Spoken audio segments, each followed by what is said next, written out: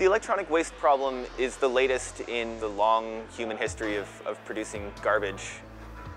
But unlike in the past, electronic waste is toxic as soon as it's not in use anymore. And we're producing it because we're demanding it at an ever-increasing rate. There's so many computers. There are hundreds and hundreds of container loads full of e-waste leaving the port of Vancouver every single day.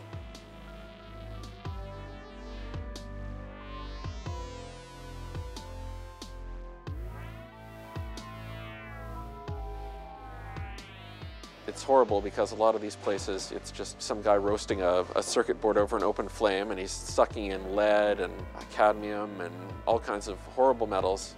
What's happening though is that whole ecosystems are being destroyed and entire societies are being destroyed through sickness and terrible health dangers that are happening from our toxic waste. Realistically, you can get 5 to 10 years out of a piece of electronics if it's not broken, but because of perceived obsolescence, we want a new one almost as soon as we have it. FreeGeek is an ethical computer recycler, and they're a community technology centre.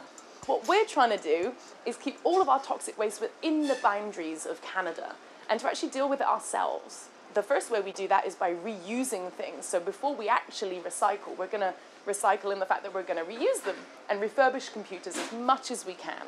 And then the computers that we can't refurbish, we are going to try and recycle them as ethically as we can. It's expensive to do it right, but it's important to do it right.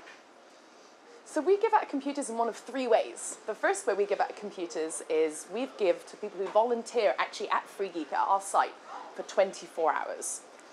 Also, we have a build program. So if people are really interested in getting to know how to build computers and get more on the technological side of things, we'll teach people how to build computers, and they can build 5 and they take home their 6th. And then the third way we give out computers is our hardware grants. There's a hardware grants application form on our website, and any organization that's a non-profit and they don't have to be registered can actually apply for this. And chances are we'll probably give them free hardware. Anything from a printer to 20 machines, depends what they want. One of our slogans, which I think says it all, is helping the needy get nerdy, which I think is really awesome.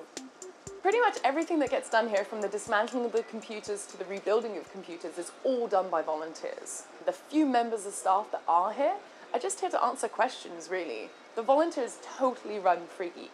There's 2,200 volunteers in our database and 5 full-time members of staff. I think one of the main ways FreeGeek benefits the community is through experiential education. People are terrified to open up their computers. People are terrified even to click on stuff on their computers because they think they're going to break it. So as well as giving away computers, we also want to educate people on how to use them.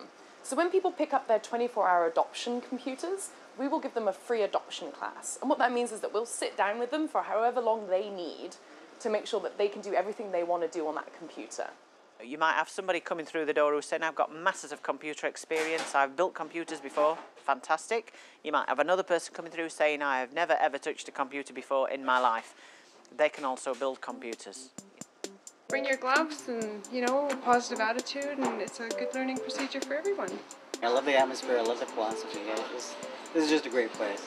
It's really everything a community organization should be. I know a lot more about computers now. It's great. The social aspect is the best thing for me, really. FreeGeek exists because the general public donates computer equipment to us. And that means that people like you and I can donate anything that's to do with computers. Even if it's broken, we don't mind because we are ethical recyclers. Keeps things from just getting thrown out or shipped overseas. Because we won't be able to keep the same level of resource extraction going forever. We're going to have to work with the amount of resources that we actually have.